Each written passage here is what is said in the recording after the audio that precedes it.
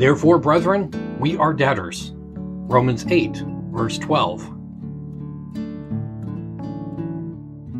As God's creatures, we are all debtors to Him to obey Him with our body and soul and strength. Having broken His commandments, as we all have, we are debtors to His justice, and we owe to Him a vast amount which we are not able to pay. But of the Christian, it can be said that he does not owe God's justice anything, for Christ has paid the debt His people owed. For this reason, the believer is in debt to love.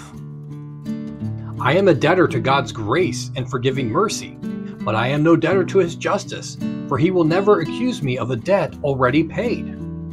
Christ said, "It is finished," and by that He meant that whatever His people owed was wiped away forever from the book of remembrance. Christ, to the uttermost, has satisfied divine justice.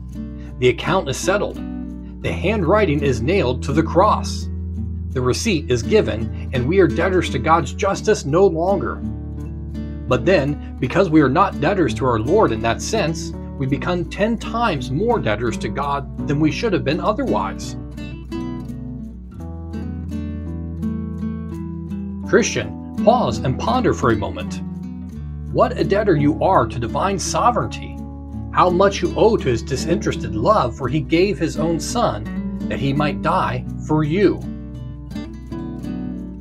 Consider how much you owe to His forgiving grace, that after 10,000 offenses, He loves you as infinitely as ever.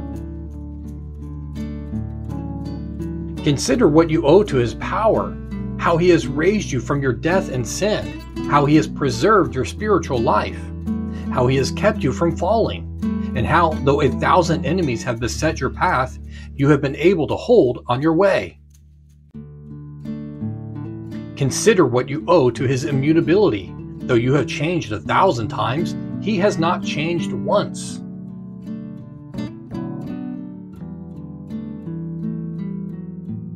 You are as deep in debt as you can be to every attribute of God. To God you owe yourself and all you have. Yield yourself as a living sacrifice. It is but your reasonable service. Therefore, brethren, we are debtors. Romans 8, verse 12.